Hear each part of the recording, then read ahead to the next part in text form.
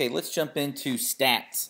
This has actually been a really cool feature. It actually came about from the OilyTools Facebook group where someone posted about a statistic they were using for their business, and we just kind of started collaborating on what other stats other people were using in the Young Living kind of family.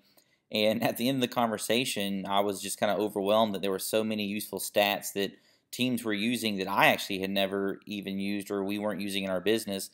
So we came away immediately from that conversation and started building this feature. So it's really a testament to how we collaborate in the OilyTools Facebook group. And if you're not a part of that group, I really suggest you join that group and actually participate as we talk through features.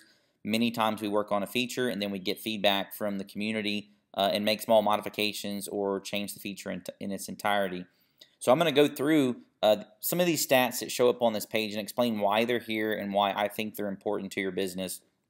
We'll go through probably 10 or so of these. Some of them I'll go over quickly because they're kind of informational stats, but they're not as meaty as some of the others.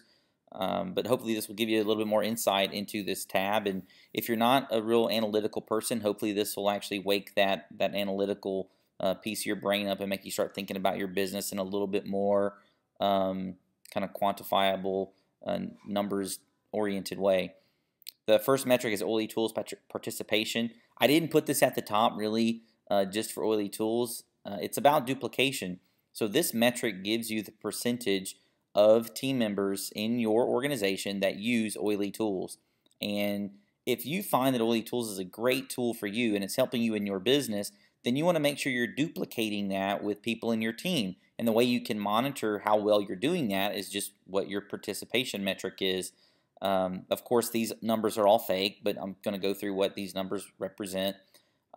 Some people talk about, well, if you have this, then that means it's a good average. And I used to say the same thing, and I'm kind of moving away from that and talking more about you should pick a few statistics that you want to actually focus on.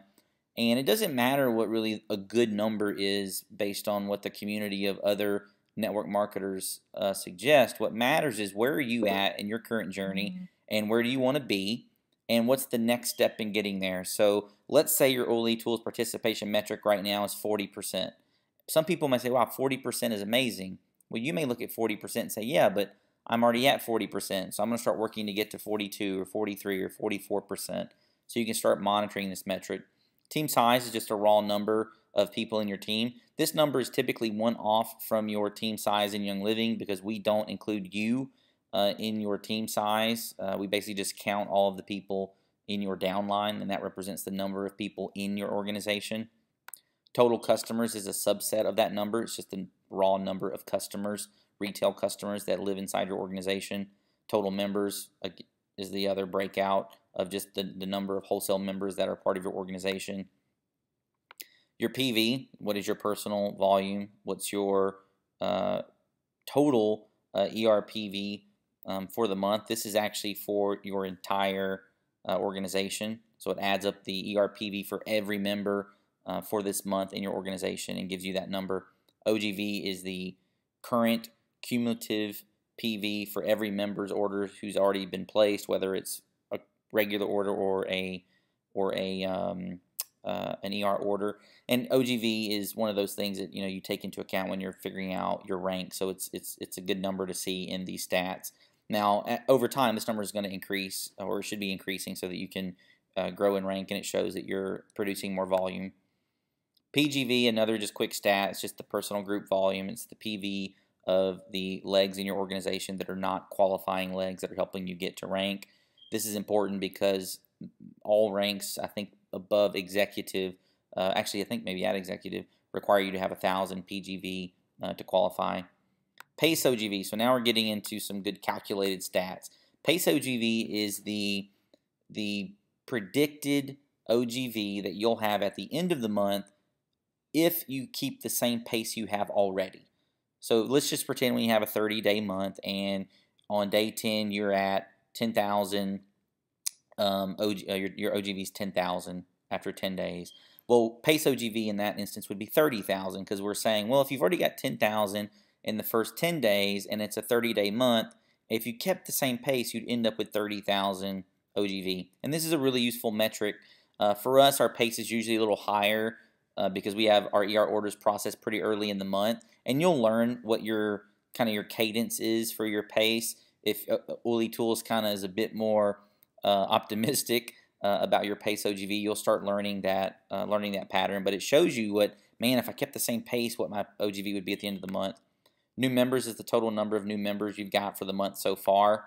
Percent team growth is taking your total team size and the number of new members in your team and determining just what percentage of people this month are new in your organization. New rankers is just a raw number of people who have ranked up this month in your organization. Percent new rankers is taking the total team size and looking at how many people have ranked up and determining what percentage of your organization is going through and ranking up. Average PV per member, this is to me a very important metric that you should be following. This is telling you of all of the people in your organization, what is the average PV spread out across all of those people. And the reason that's important is you might be doing really well enrolling people, and I use the word enrolling machine. You might be an enrolling machine, but if the person never places an additional order after you sign them up, then they're really just a person in your organization. And your team size, people like say, oh, I've got 1,000, 5,000, 10,000, 100,000 people. At the end of the day, if you don't have people actually ordering product and learning more about the product, they really don't add any value to your organization. So average PV per member is a way for you to say, all right, I'm going to spread out the OGV across all of my members, and I'm going to look at what the average PV is per member to try to either maintain a certain average PV or maybe grow in average PV. And to grow in average PV, you're probably educating more people, you're following up more, you're doing more care calls, and you're helping people learn more about products that they can purchase for their family. Total ER is just the total essential rewards all added up. Total processed ER is the total PV of all ER orders that have already processed for the month. These next two people get a little confused about, but they are different. Unprocessed ER is saying, give me all people who are on ER this month who don't have the ER flag as processed. And that could be orders that should have gone through yesterday or last week, but it also includes future orders. It's just trying to give you an idea of here's how much PV that is in your ER bucket that hasn't yet processed. The remaining scheduled ER metric is more of how much ER do I have projected in terms of what's scheduled for the remainder of the month. And you can use these two numbers and actually subtract unprocessed from remaining, and that gives you one of the things I call opportunity PV that really tells you here's ER PV that has actually not processed, that should have processed. Maybe the credit card failed or something just occurred where the order just didn't process, and it would give you an opportunity to care call that person. And there's reports in OilyTools that we'll look at in a later video that show you how to access those people to find the ones who have ERPV, but for whatever reason their ER order didn't process. Total percent ER and member percent ER. I'm going to talk about member percent ER. Total percent ER is just including customers, but it's taking your total team size, looking at how many people are on ER, and determining what percentage of your organization uses the Essential Rewards program. Now, many leaders will tell you, and I do the same thing, I still do the same thing, that 30% is a great number for ER. But let's say you're already at 30%. That doesn't mean you stop working on ER. You should look at that percentage and say, in my journey, I'm at this percentage. Whatever, let's say it's 35%. If you're in that 35% category, that's awesome. But you should look at it and say, all right, I want to get to 38%. So now I'm gonna monitor this metric, and I'm gonna do things in my business to try to move this metric forward to grow my ER percentage. And the reason that is so crucial is that if you look at the average ER order, which is the next statistic, and you can do this right now, if you look at your average ER order size and compare that to the average PV size, you'll find that the average ER order is 2 to 3 times larger than the average PV per member. And what that tells me is that if I have people on Essential Rewards, they really like the product and they're ordering monthly and their order is larger than people who aren't on Essential Rewards. So it's a great indicator that shows you Essential Rewards is very powerful for your business. You should be making sure you track your actual percentage of people on ER and figure out a way to grow that percentage, no matter what it is, whether it's 20% or 60%. Work on a way to start nudging that number forward. Enrollers are the total number of people who are enrolling in your team. That's a great metric in terms of it's just a raw number that gives you, hey, there's 50 people who enrolled new people. I like to track the next metric. The next metric is the percent enrollers. I like to track the percent enrollers because it really gives you an understanding of the duplication that's occurring in your team. Again, if you're an enrolling machine and you're enrolling 5 people a week, it just won't scale over time. And I did this kind of metric recently, and I don't remember the numbers exactly, but it was effectively, if you were an enrolling machine and enrolled 2 new people every single month for 1 year, you end up with a team size of 25 people, right? It's you plus the 24 people you just enrolled. But if you focus on duplication and you only enroll 1 person a month, and every month your members in your team enroll 1 new member themselves. So only 1 new member is being enrolled per month per person in your organization. You're duplicating perfectly through your organization.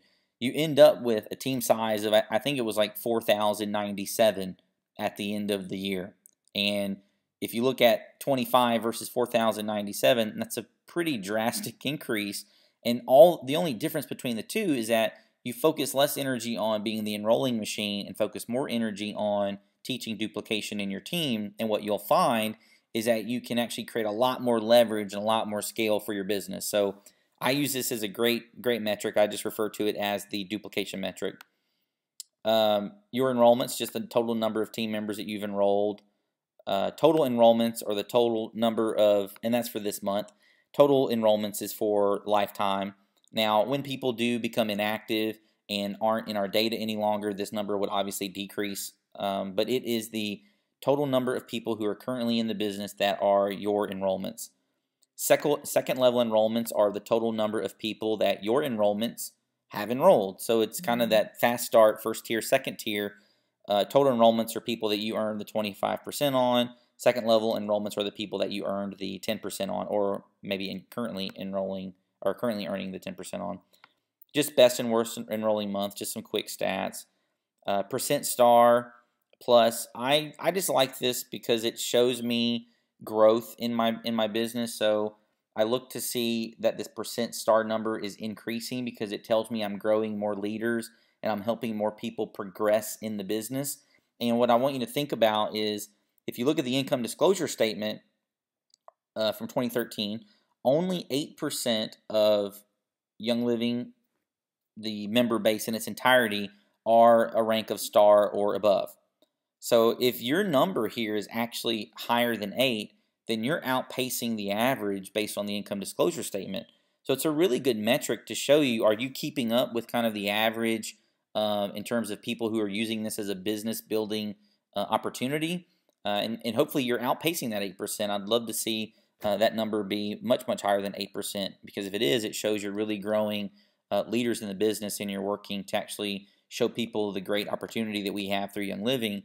And if it's not 8%, start tracking this and start figuring out, how do you encourage people to grow this business, and how do you support them in a manner that gives them the right tools and the right motivation to move from being potentially just a user of our products to someone who shares the products and uses it as an income opportunity. The next metrics are really just the raw number of executive star, senior star members. I'm sorry, the executive plus was just a total number of executive plus members in your org. The final metrics are just the raw numbers of different people in different ranks in your organization. Now, stats changes over time. We first started with, I think, around 15 or 20 stats, and over time we've gotten great feedback from primarily the Facebook group, and we've added additional stats. So if you use the stats, and maybe there's a stat that you use in your business that we don't actually have currently in the stats feature of OilyTools, feel free to message me through Facebook or send us an email at founders@starterstep.com, and we'll look at a particular stat that you use to see if it's something that we can include in the application. I hope this has given you a better insight into what these statistics are. And I know for some folks, these numbers get a little, heady or brainy, where they don't really care a lot about this level of analytical review of their business. But what I can tell you is that if you pick just 2 or 3 of these that you feel like you're not where you want to be, and you start tracking those each month, and then think of real strategic things that you can do for your business to start moving those percentages forward, like maybe your percent ER or maybe your percent enrollers. You'll find it'll actually help drive a lot of growth in your business and give you some real quantifiable data to see if you're actually moving the dial in the way that you want to. So I hope this has helped you guys out, and if you have any questions, let us know. Well, that's it for this video. We look forward to sharing more videos with you guys in the future.